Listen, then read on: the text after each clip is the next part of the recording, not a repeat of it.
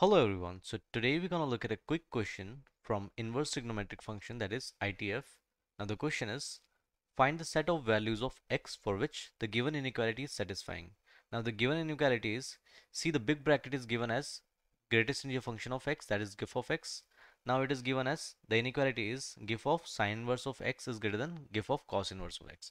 So we have to find the value of x for which this inequality is satisfied.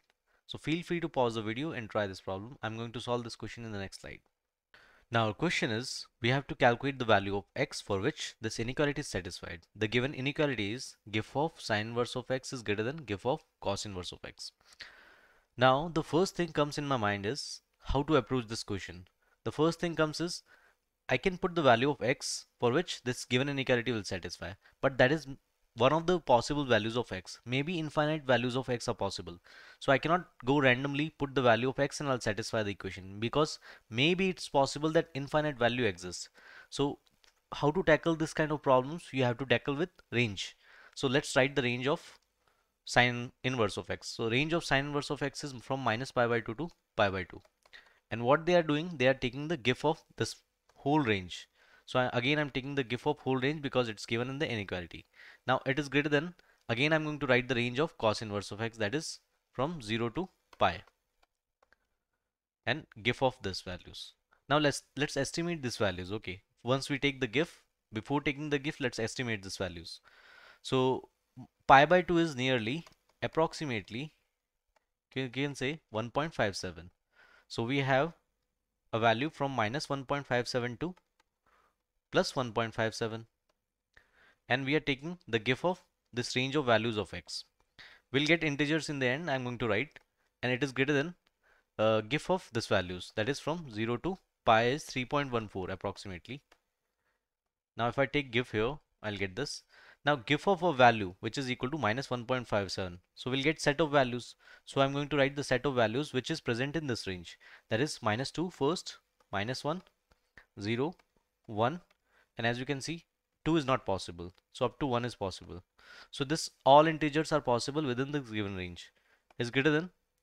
Now I'll write the GIF of a value which is varying from 0 to 3.14, that is clearly 0, 1, 2, 3. More than 3 it's not possible because GIF of 3.14 is 3. Now I have to select for what value of x, what is the value of sine inverse of x and what will be the value of GIF of sine inverse of x. Now what here the values represents the value of GIF of sine inverse of x. So let's take minus 2 for an instance. Okay, the GIF of sine inverse of x is equal to minus 2 for a moment. Similarly, I have to select the value of cos inverse of x. So let's examine, is this value is possible or not, first of all, because many combinations are possible, but we'll reject the combinations. So first I'm going to take minus 2 here. So if I take minus 2 here, is minus 2 is greater than any value which is present on the right hand side? No. So I'm going to directly reject the value minus 2. Similarly, I'm going to accept the value minus 1. For let's say it is accepted. So minus 1, is there any value on the right hand side which is greater than minus 1? No. So again I'm going to reject this. Now let's say 0 is our solution. So 0 is greater than 0 is not possible because the minimum number is 0 here. So this value is also rejected. Only one value will be possible here. As you can see, 1 is only the value which is possible here, because the moment you take the value of GIF of sine inverse of x is 1, on the right hand side only one value is possible of GIF of cos inverse of x. So there will be only one combination.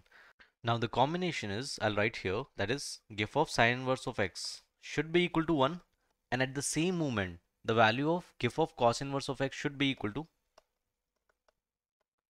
0 at the same time. So there is an and in between. Okay, this condition and this condition must satisfy simultaneously in order to satisfy this given inequality. Now in the next slide, using these two, I'm going to calculate the value of x for which this given inequality.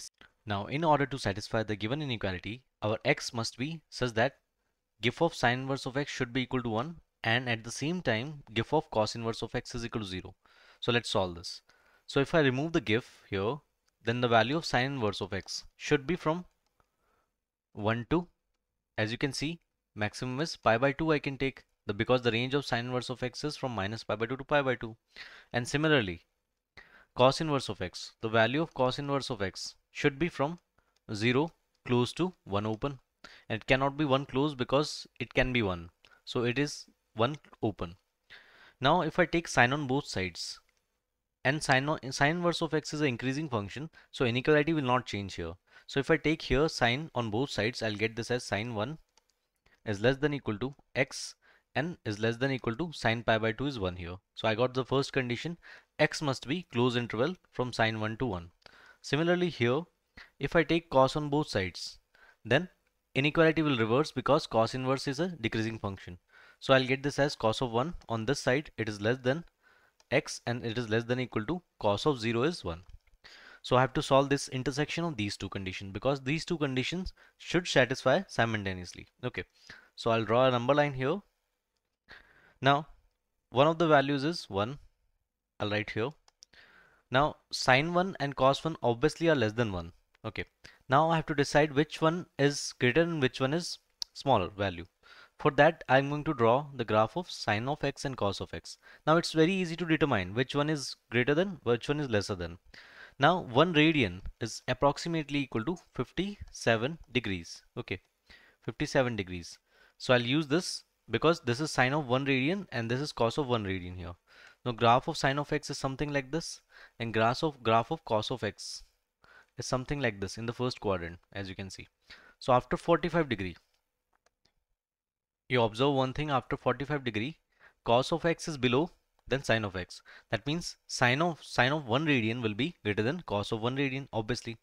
So sine of 1 radian will come here, and similarly cos of 1 radian will be here. Now I'm going to show you the area bounded by these two inequalities. So one is saying one x is saying I'm from sine 1 to 1, that is from sine 1 to 1, and one inequality is saying I'm from cos 1 to 1. So this is open here up to here. Now if I take the intersection of these two conditions, so intersection will be our answer. Intersection is this area.